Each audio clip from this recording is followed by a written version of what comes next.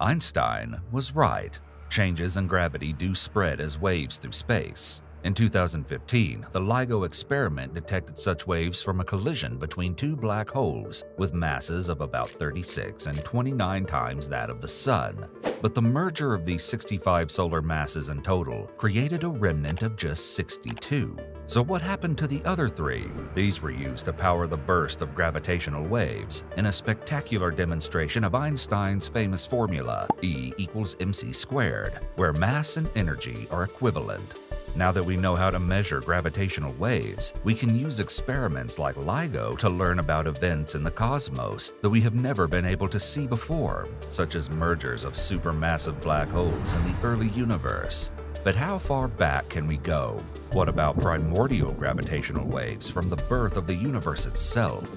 Will LIGO's discovery help us catch those? Although the masses involved in this event are large by stellar standards, they are dwarfed by the supermassive black holes that astronomers believe are present at the center of almost every galaxy. Our galaxy, the Milky Way, hosts a supermassive black hole called Sagittarius A*, about 4 million sun masses detected through the motions of stars orbiting it. This is the first image of that black hole caught a couple of months ago by the Event Horizon Telescope. However, even Sagittarius A* is fairly insignificant compared with the black holes of up to tens of billions of sun masses thought to be at the center of the largest galaxies. There are many things astronomers want to know about these supermassive black holes. We currently see them through the vast amounts of electromagnetic radiation, like visible light and X-rays produced as gas falls into them. We know that this process helps them grow, but it's nevertheless mysterious. Most of the gas in galaxies moves too fast or is too far away for the black holes to capture it, so how could they get so big? It could be the collisions between these supermassive black holes helped to grow them, especially when they were relatively young and had not yet gained much gas. However, a collision between two supermassive black holes can probably only happen if the two galaxies hosting them collide and merge too. This is an inherently rare event in the nearby universe, as galaxies are far away from each other.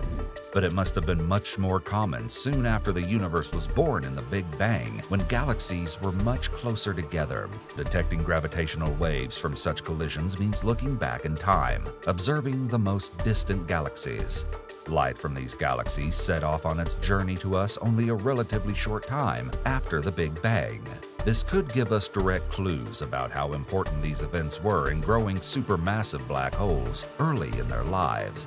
This is relevant to our existence. The electromagnetic radiation thrown out as black holes grow has had a major effect on shaping the galaxies in which stars and planets, including our own, live peaceful lives. But even supermassive black hole collisions are not the ultimate goal. The Big Bang, and particularly the epoch of very rapid expansion, dubbed inflation, which many experts believe took place very soon after, must have involved enormous masses moving with almost light speed. This means that they must have produced powerful gravitational waves. However, the most powerful signal comes from masses whose size is comparable to the scale of the universe itself. Since gravitational radiation has a typical wavelength larger than the masses emitting it, the wavelength of this radiation is itself similar to the entire size of the universe. So, LIGO, or any other experiment that is smaller than the universe, will not be able to detect it. Detecting these waves must probably be done indirectly by observing their effects on cosmic microwave background radiation, CMB, the radiation left over from the Big Bang.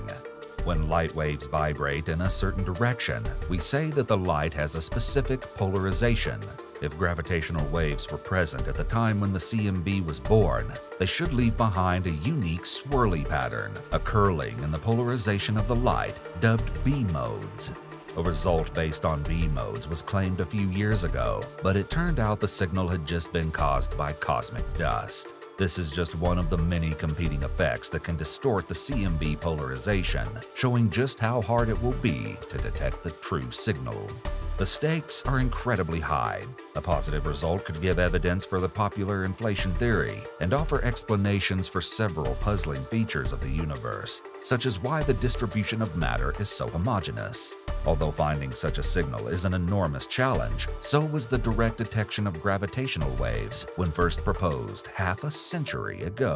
Don't forget to watch the video on the right and subscribe. Thanks for being part of Cosmoknowledge.